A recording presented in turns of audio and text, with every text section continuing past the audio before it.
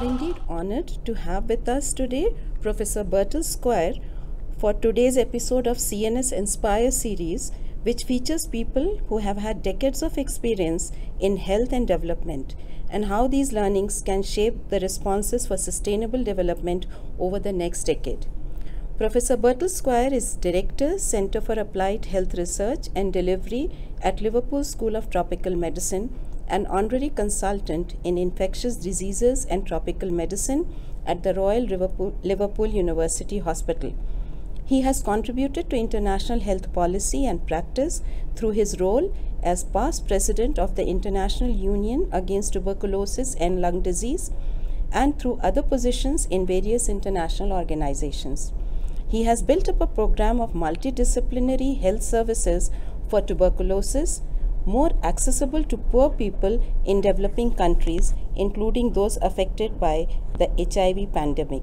He is also one of the key researchers involved with the short course treatment for multidrug-resistant tuberculosis, or the STREAM study as it is well known. Professor Bertel, given your decades-long experience, we don't want to call it a lifetime experience because we know there is more to come as yet. What have been some major game changers in the past decade in the field of lung health? First of all, thank you very much for inviting me to come along and talk, and for giving me that very grandiose introduction. I feel a little humbled by it.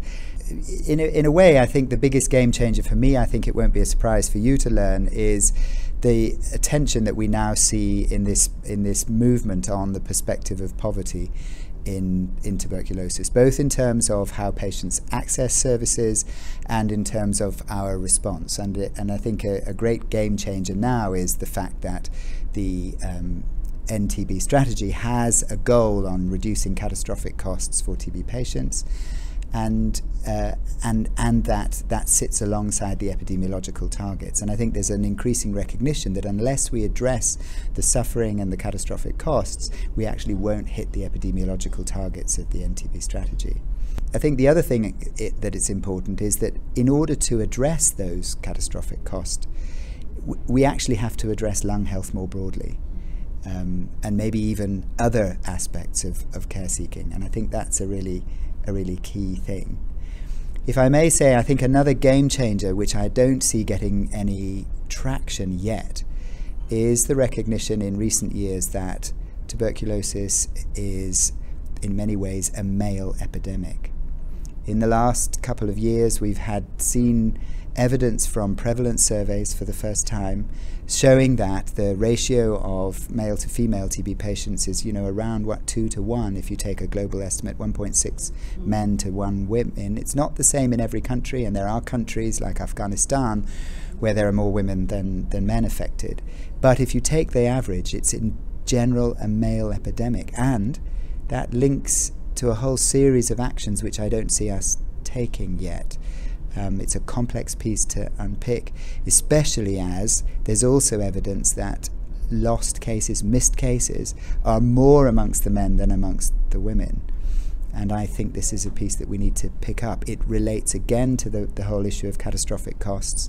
There's a complex intersection between masculinity and the sense that men need to provide for households, which is one of the contributors to late presentations. And I think that in itself then leads to onward difficulties. What are some top actions governments and other stakeholders must take on lung health and neglected tropical diseases like schistosomiasis, so that we can deliver on the promise of lung health and NTDs related SDGs, like reducing premature mortality from NCDs by 1/3 by 2030 and ending tuberculosis and NTDs by 2030? That's a tough question. It's a broad scope. I would divide my answer into two halves, if I may. Yes. I think there are clearly things that the health system or health systems in general should really bring to the fore. Clearly one of them is this issue of universal health coverage. That's going to be crucial across the board.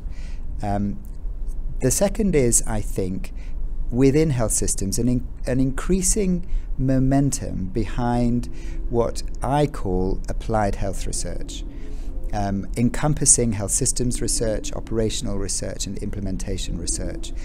I do think that in the health sector we have a lot of momentum around the research needed for new tools, and I think globally politicians and the public recognize that research will give us new things, new drugs, new diagnostics, new vaccines. I don't see much recognition that we need this applied health research in order to make systems work for patients. We need this applied health research to make sure that these new tools, as they come off the line, get into health systems in a way that it really works and goes to scale. And I think there's some work to do in getting that message across that applied health research is crucial. I see lots of investment in new things. I see less investment in that. And I think that's going to be really crucial. If we look outside of the health system, and I think it's really important that we do look outside of the health system in this area of sustainable development goals, then I think we need to be in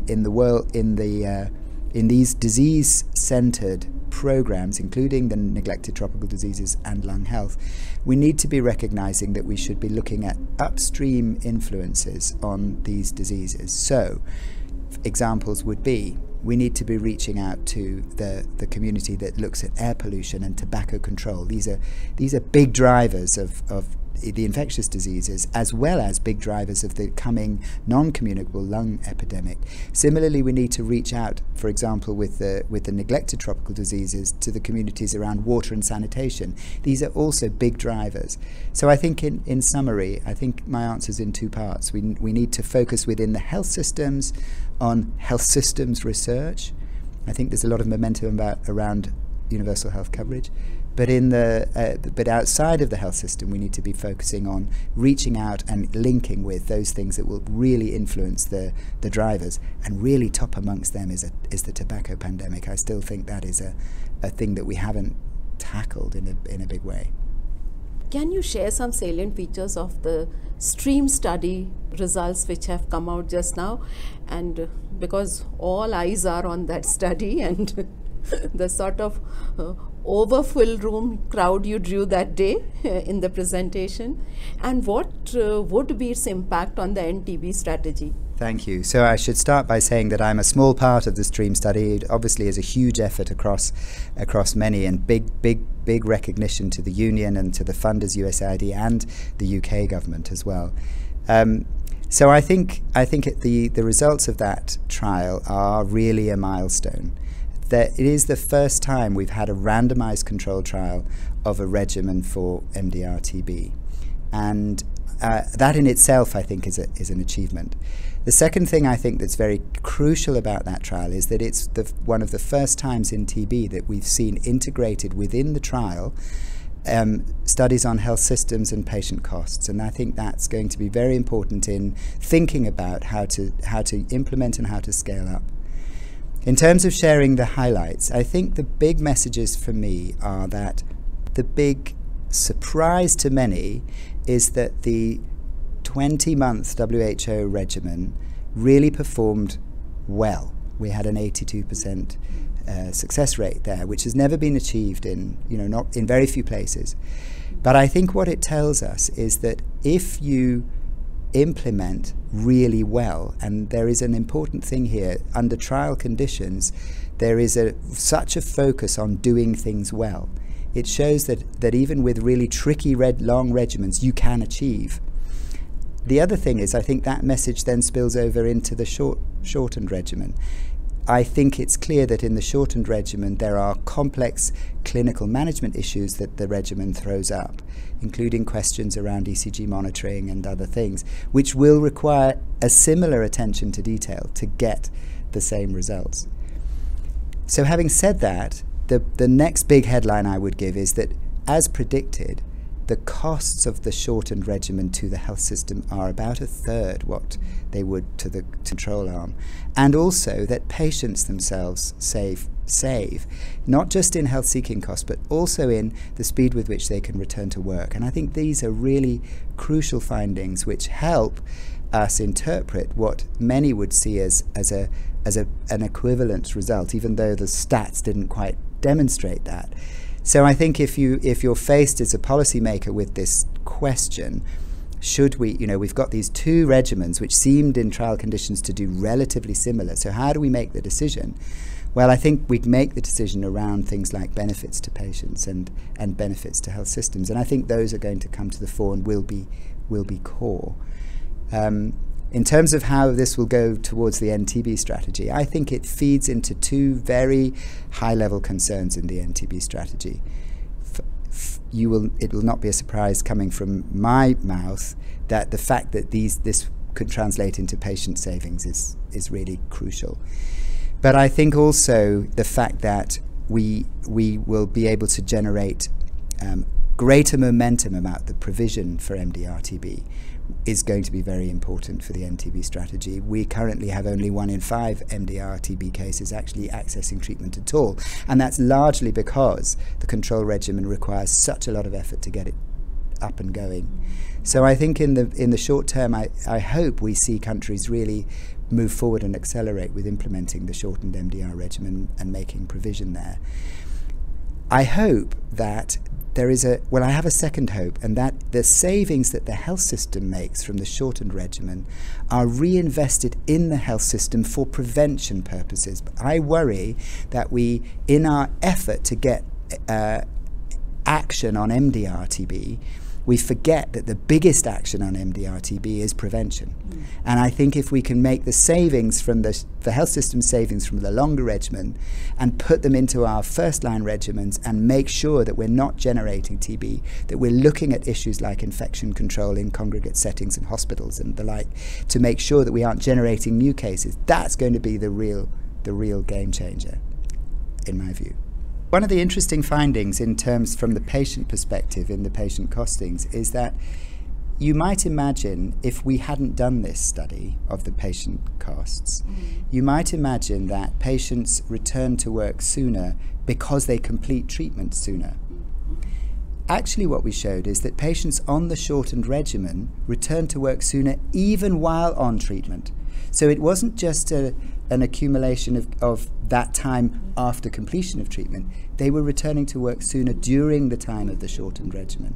And I think that's a crucial thing to take across. So it's not just the shortening. There's something about the regimen itself which has actually permitted people to go back to work earlier. And I think that's exactly, as you say, important. You have been an inspiration to so many of us. When you look back to your several decades of your contribution to global health, what have been some of your moments of pride? I blush at the idea of being an inspiration, and I honestly don't feel that I have any particular moments of individual pride. To be honest, I feel enormous pride in having been a part of, and I think many people contributed to this, but at least I feel I've been a part of what has become a movement around addressing the poverty perspective in tuberculosis. That to me is I'm very proud to have been part of that, but I don't take credit for doing, the lion's share. That to me is a moment of great pride. The other thing is that in that process, it was a huge honour to serve the union as president, and a huge honour to serve the union as president when it formulated its forward vision of health solutions for the poor. So those are really important things to me. And the third thing that I take pride in now, along with colleagues, is seeing a new generation of active researchers, activists, community civil society really coming to the fore. When I started my work on tuberculosis 25 years ago, for example, at the School of Tropical Medicine in Liverpool, I was the only person who had a specific focus on tuberculosis. I now look around me and I see colleagues in all the training grades who are really interested, and not just as medics like myself, but I see people interested from fields of social anthropology, from health economics, from modelling, from maths, from drug development, and they're young and enthusiastic, and they see this as a challenge that really needs to be met. And I find that a very inspiring thought for the future, that there is a new generation of people coming forward, and that they see this disease not as a biomedical issue alone, but they see it much more broadly, and that permits them to reach out to patients. Many of the colleagues in our teams have themselves been affected by tuberculosis, and I love the fact that we're seeing a breakdown in this dichotomy that people see, that somehow the health service is here and the patients are here. Actually, in the health service, at some point, all of us are patients. And I like to see us as working together towards and I know people don't like the word patients. I feel that maybe affected community. Well, actually, the health community is itself affected by this disease. Healthcare workers are affected, and I love that breakdown of barriers in the new generation. Well, my next question was, what is your message to the new entrants in the field of health and global health? What message would you like to convey to them? I've mostly articulated it in my previous answer. My message is, don't find yourself siloed in your own area. Don't find yourself working only in your discipline or only in your community. Make sure we reach out and that we combine and we look for collective ways to go forward. I think that's my big message. The second message is, don't be faint-hearted. Tuberculosis has beaten the human population for such a long time. We need to be prepared to stick with this and really keep going. I think we have a huge opportunity right now, for the first time with the UN General Assembly looking at this issue, with the Moscow meeting coming up. I think all of us, from our different perspectives in TB, we have an obligation to get this talked about at every level. TB has so suffered from not being a natural topic of conversation in the way malaria is, or HIV, or even maternal and newborn health, or water and sanitation. You tell me, tuberculosis is not a topic of conversation, and I think if we don't seize these next 18 months to next year, we're going to miss that opportunity to make that difference. Thank you very much. Friends, you were listening to Professor Bertel Squire, who is globally known for his work in the field of public health and research. Thanks. Thank you.